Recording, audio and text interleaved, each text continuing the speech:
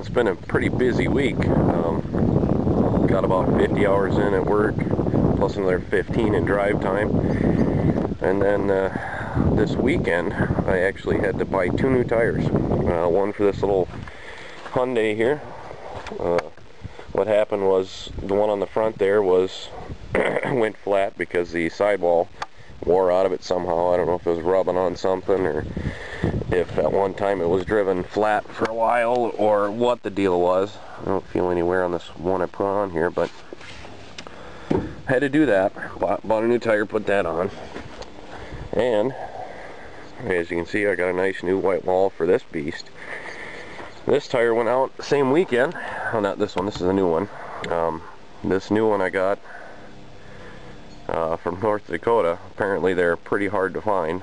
The 225 75 15 with the fancy white wall on it, because they didn't have any in Minnesota that the guy could find, so they had one in North Dakota, and I got it.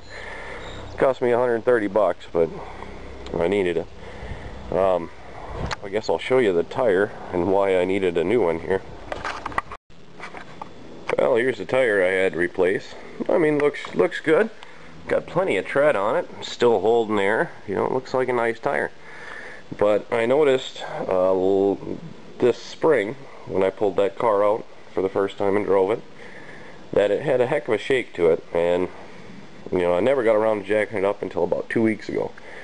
And I jacked it up, and I found a huge bulge on this tire. And I figured, well, I'll have to get a tire in the future, but for now I'll just drive on it and it'll be fine. Then last Sunday I was coming home about a mile from my house, started shaking real bad, and this is what happened.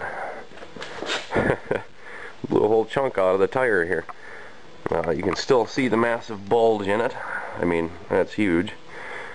Luckily I was about a mile from my house. I was doing about 60 when it blew, but I was able to get it home. Tire's still holding there, which amazes me. Usually when you lose something like that, the tire goes flat, but this one held out, so I had to buy a new tire. That was an interesting thing when that happened. But I knew exactly what it was when I heard the thwap, you know, so I slowed way down and made it home. But another thing I did this weekend was I got tabs for this, or actually I got new plates for this, and I got insurance on it, and I went uptown and I filled it with gas. So this one's road legal. I mean, still doesn't run the best, and brakes aren't any good, but I can drive it around a little bit around town, so that's good. And today, hopefully, I'm crossing my fingers here, I got a trailer lined up and a truck, and 10 o'clock this morning we should be going down to my brother's place to get his 1960 Dodge Dart. And I can get that up here, hopefully, and figure out what that knocking's doing. We'll pull the motor, pull it apart, and just check it out, and then go from there. But hopefully that'll happen. I've been saying that for months, and never seemed to line up with the trailer and my schedule and everybody else's schedule. But we got it arranged for today, so let's hope it works. Well, it was a heck of an ordeal, but we got it here. It's in my shop. I didn't film any of it because it was pouring rain when we loaded her up, and we ran into a couple little obstacles.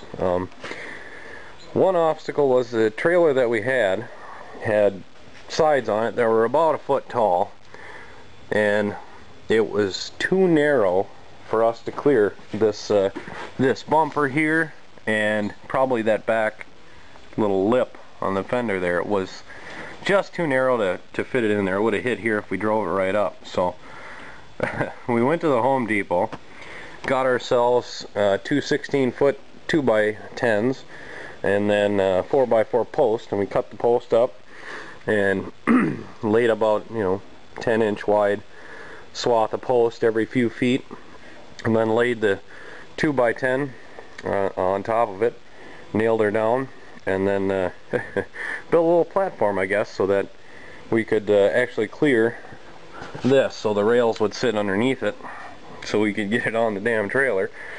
And as soon as we got back to my brother's house with the lumber to build it, it just started downpouring. So we were out there in the rain building building this platform on top of a trailer.